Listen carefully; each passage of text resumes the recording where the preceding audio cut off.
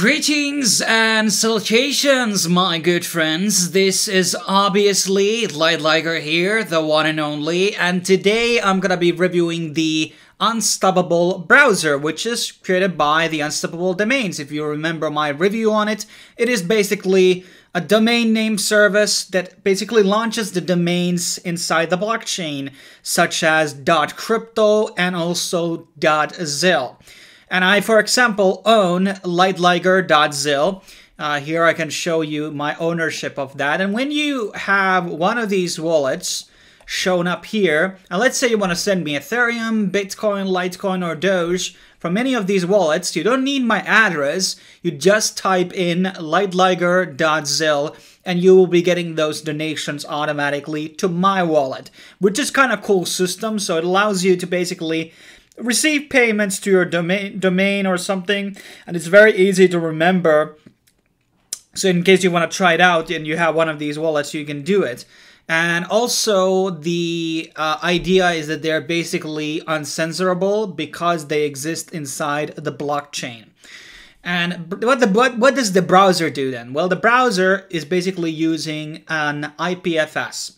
So here you can actually see the settings. So you can run the Unstoppable Domain API, non-paranoid, fast response times. You can also use Zilliqa Infura API, or you can also run your own node. I'm not sure how you exactly do that, but right now we just use it for a second. So I don't think you need to even do any settings, and you can run it on your own node.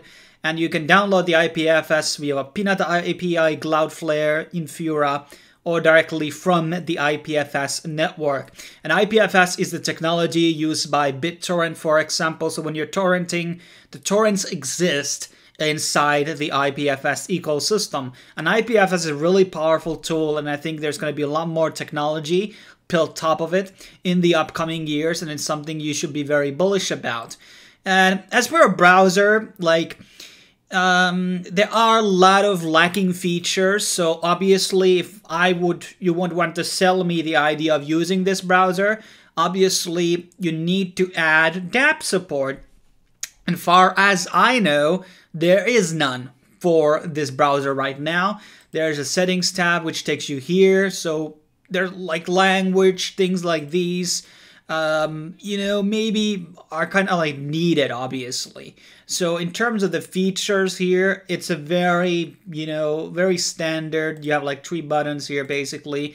It does have a bookmarking service. So I have Unstoppable Domains here, for example, so I can view my domains. But you can also publish your own website into the IPFS to kind of show you the, I think it's here. So I can build a website, I can make a personal website, I'm going to be using this, and we can just make this Liger, I think. No, this is the title where I changed it. And here I save changes. Now we have made that. You can upload images. There's like a whole video showing you whole process. There's a lot of customization here. I can add my YouTube links, my Twitter as @LigerLight. So that is now there. Well, can we just leave these blank, please? Or we just switch them out? Okay, that works out as well. And now the Twitter is somewhere here. Okay, you click it and it takes us directly into my Twitter account.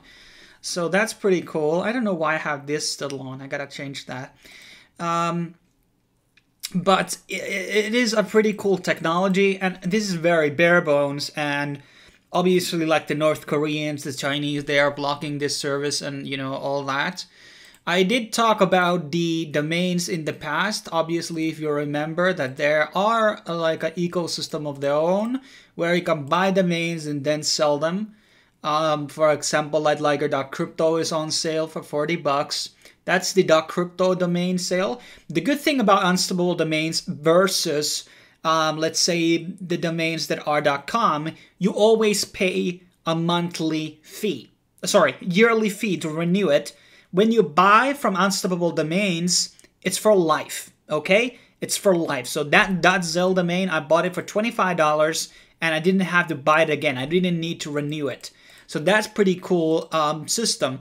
And I think there was a domain correct me if I'm wrong, that sold $20,000. And I've talked about in the past of investing in the domains like, let's say, car repair or maybe car insurance. That these are probably already taken, I bet.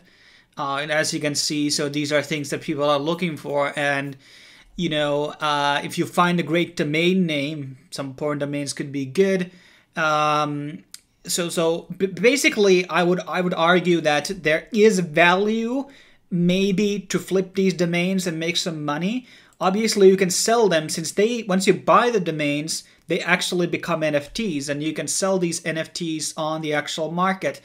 The Ethereum name service has also their own version, which is .eth. We're going to do a separate video about that in the future.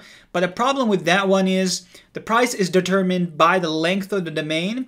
And also you have to pay the gas fees. And also it does have a yearly subscription. So in the long run, it can cost you more than the unstoppable domain. But technically it can also cost you a lot less. And for example, we can see here some of the domains that people are selling. The volume changes per day. I mean, sometimes it can be big, like 29 Ethereum. It's like a good volume, I would say. Here, something sold at 247 Ethereum price. So something sold at a really high price on that day. But sometimes it can be a bit lower. So it's not like this billion-dollar industry of selling these domains and flipping them. But I do want to say that there has been quite a lot of people who have bought them, who have signed under my affiliate link.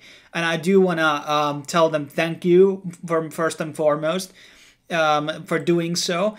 And there are a lot of domains being sold here. We can look at some of the virtual towers. Turner High, Digimike.crypto, Furrybabies.crypto, Furrybaby. I mean, some of these are kind of random, to be honest. I would just go for some type of a DeFi names. And maybe you flip them for, I don't know, 1 Ethereum, maybe quarter an Ethereum.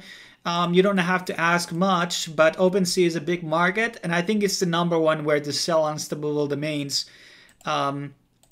Here's the last 7 days, what has been traded basically. But for example, there was only 1 domain sold on the second day. So it can vary. And I think at some point, this domain flipping is going to get bigger. Once crypto becomes more legitimate, people will be interested in those .crypto domains. But then again, there could be interest on domains .btc or .eth. Could be more popular in the future as well. But I definitely see the valuations here. I think a lot of people are buying trash domains, but there are probably a lot of things that haven't been bought yet. You could buy youtube.crypto and at some point they might buy it from you, or tesla.crypto or tesla.zil. At some point they might buy those domains from you. But it's very easy to sell the domains on the market. You don't really need to do any work. You just pay the gas fees and sell it on the market. But what comes to the browser, as I said, it's very early stage version. And I think there needs to be maybe some branding here. At least it's not a Chrome, like a version, like a fork, not a fork of Chrome. It is like built from like scratch, basically. And I just want to see more features. It has to support MetaMask in the future. Maybe it already does. I'm going to leave that in the pinned comment if it truly does. But it's something you should look into. Domain flipping, NFT flipping in general is a big business that a lot of people don't dive into, even if they should.